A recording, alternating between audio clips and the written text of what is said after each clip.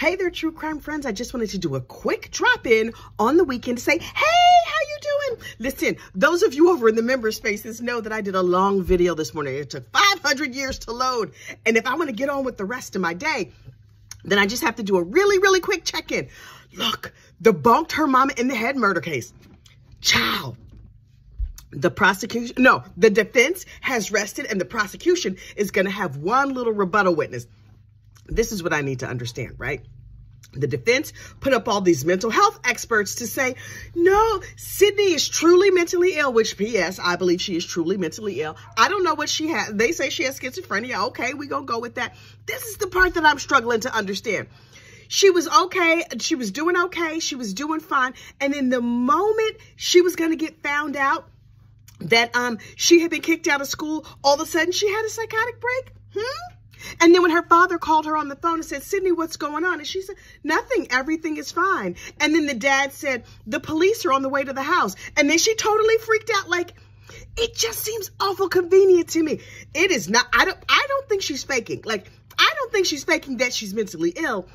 I just question the timing of it, right? So like, maybe she was doing okay. Maybe she was like teetering on the edge of not doing okay. And then having her secret found out pushed her over the edge.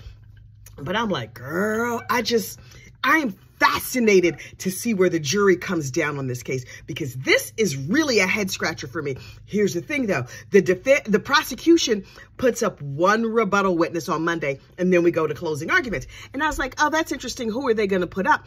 And one of the defense attorneys, was it lawyer, I don't know. One of the defense attorneys was saying that it's a really smart move by the state to be the last to go, to have the last word, to put up this one rebuttal witness, and that's a mental health expert. And I'm like, what are they going to say? I wish somebody could like logically explain to me why she was fine when she was talking to her friend. She was fine when she was doing everything else. But then when her secret was going to be found out, suddenly she's nuts. And then she's been nuts since then.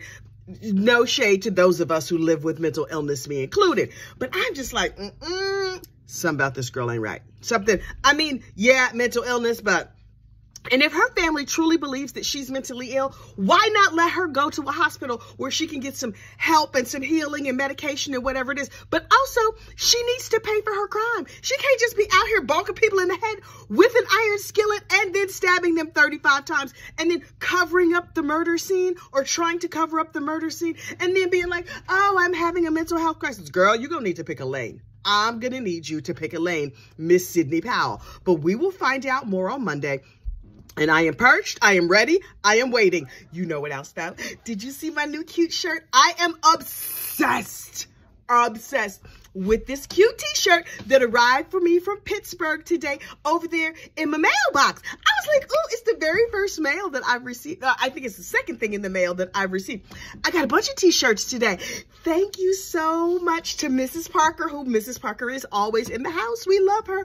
But I'm completely obsessed with this t-shirt. And wait, it goes with the pants I'm wearing. Let me see if look. It goes with my yellow pants. My husband is like, you look like mustard and ketchup. And I said, thank you. Thank you so much. Okay.